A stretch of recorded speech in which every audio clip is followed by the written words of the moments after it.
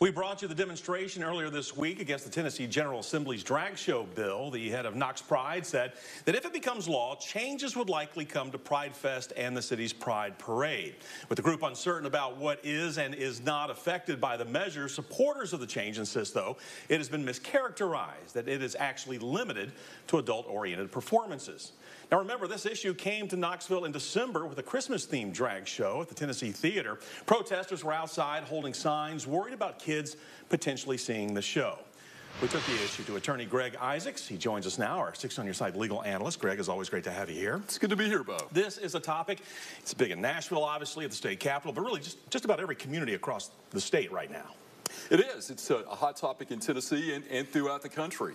What this bill does is targets male and female impersonators, and it limits adult cabaret performances that are adult-oriented that are deemed to be harmful to minors.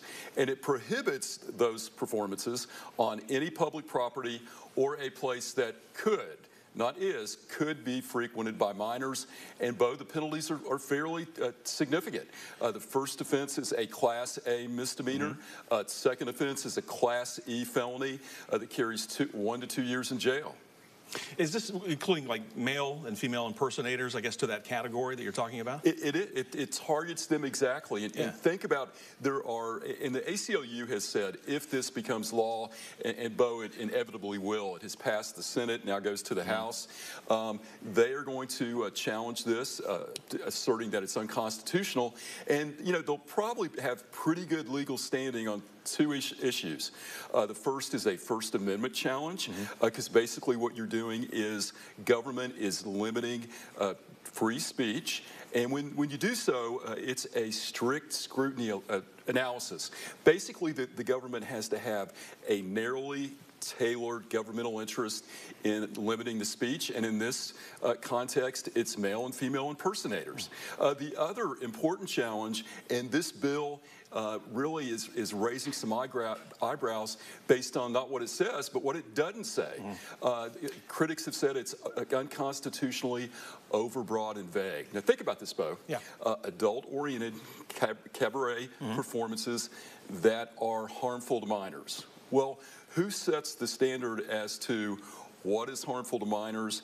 You know, it kind of goes back to the days when Elvis Presley would get arrested in Mississippi, but not in Memphis. Where are the community standards, and where is that constitutional line going to be drawn? But if you're the Pride Parade, is a parade a performance? I would not want to be the one to find out.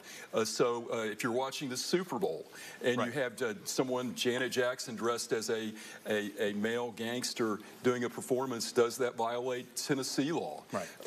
So it goes back again to that line, and as you mentioned, that's kind of where Knox Pride comes into all this. They're trying to figure out, too, where that line falls as far as the future of the festival here.